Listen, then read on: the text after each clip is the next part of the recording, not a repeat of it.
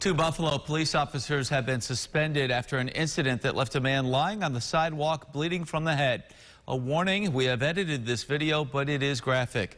The video provided to us by WBFO, Buffalo's NPR station. It shows a man right there being pushed by police before falling backward and striking his head on the steps at City Hall there. Officers then walked past the man as he lay unconscious on the ground, bleeding from the ear. Police originally said that, quote, one person was injured when he tripped and fell. Later in the night, though, the Buffalo Police Department said an internal affairs investigation had begun, ordered by the Commissioner of Police.